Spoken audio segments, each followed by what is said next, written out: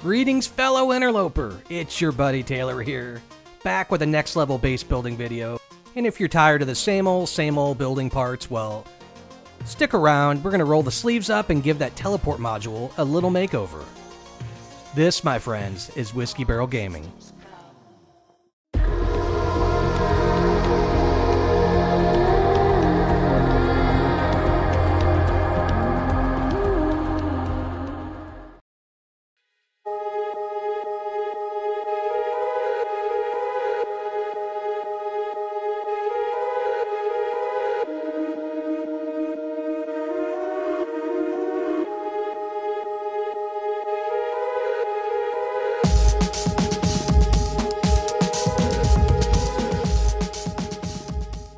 Alright, that was my teleport cube. Now the fun part, we're going to build it together, but we will be using some glitches, so make sure you're up to speed with all those. Here's a link to my Glitching 101 video if you need a refresher. Alright, let's dive in. We're going to start with a sphere. Now you're probably wondering why a sphere, we're doing a cube. But we're actually going to glitch our initial cube onto the side of the sphere. That's going to give us that tilt that you saw in the video. Now, on the sphere, you can see there's some markings where my little white cursor is. There's two vertical lines, and then there's a couple above it right there. Those are going to help us with our first glitch. Now, I've done a little trial and error, so I've already got kind of my spot picked out, so our first cube goes in at a good angle. So with the simple wire glitch, we'll start with our square in the green state, and then we're going to glitch it onto the sphere. Now, as far as where on the sphere, as you can see, those two vertical lines where there's two horizontal lines above it, and I'm going to go right in between those two horizontal lines. It's hard to place an object precisely when you've got that big green dot, so I actually just go left or right on that menu. So I drop that out, I get my dot, I know exactly where I'm going to place it, and then I slide back over to the wire, and that's when I do my glitch. Alright, so now we have our square, and the bottom point and the top point look pretty much lined up, so we can go ahead and delete our sphere now. Now, our total square is going to use 27 of these cubes. So, if it helps, imagine a Rubik's Cube. That's pretty much the exact same thing. Now, this first layer we're doing is the middle one, and then we'll add the 9 cubes to either side to make our full cube. And so the very bottom cube, the one that's red here, that's what we're going to use to put our pill lights on, and those pill lights are what we're going to glitch our base teleporters on.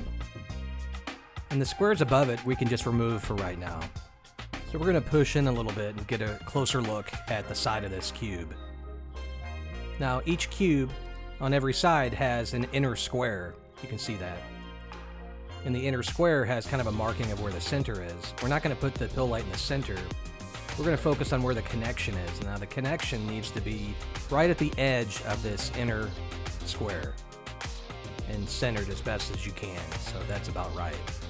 And we're going to do this on the other side as well. These are going to serve as the connection points to our teleporters. Alright, now the fun part, we get to look at lighting. Now with mine I used blue lights, but you can certainly use whatever colors you want.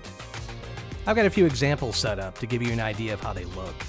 Now here I've used a combination of red and blue lights to make a purple light. You just kind of stagger them back and forth between red and blue. So when you do that, you get a really cool violet hue. Over here I used a combination of red and yellow.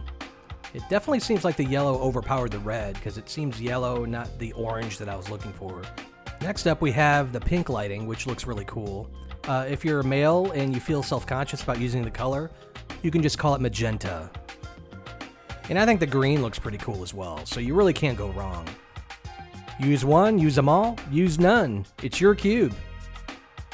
Now we're going to place our pill lights in all along the edges of the outer part of the cube.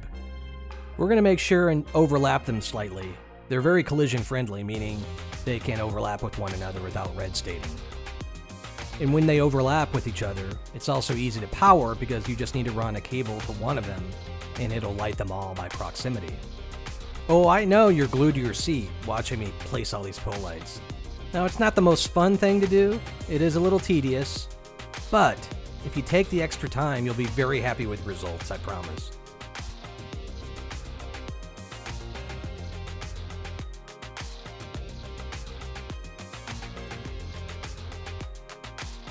Now here I start moving inward and I realize this isn't going to be an exposed edge, so I deleted all those.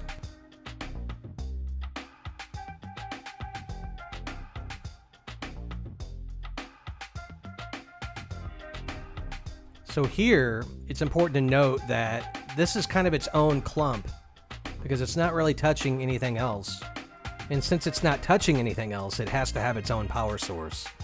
At the end of the video when I'm running power, I forgot this, so these clusters don't get power. Alright, now that we have this layer completely lined with lights, we'll go ahead and put those 2 cubes back in. Now, if you were to remove those cubes, it will pull the lights out with them. So make sure you have all the lights where you need them before you put your cubes on. So now we'll just go ahead and add our next layer to this side, and we're going to add another layer on the other side. Now, before you put all your cubes on the outer layer, you can line certain parts with lights as well, the parts that are going to be on the outside edge. Now here, for simplicity, I elected just to do the outside edge.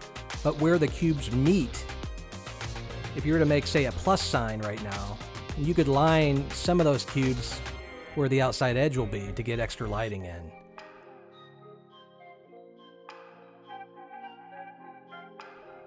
Alright, so after you've lined the edge with your lights, you can put those blocks in to make your final layer. Or you could add more lighting in between blocks. It's up to you.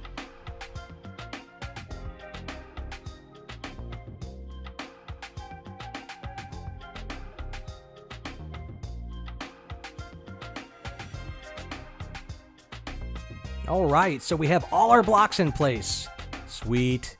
We have 27 in place now, and a boatload of connectors.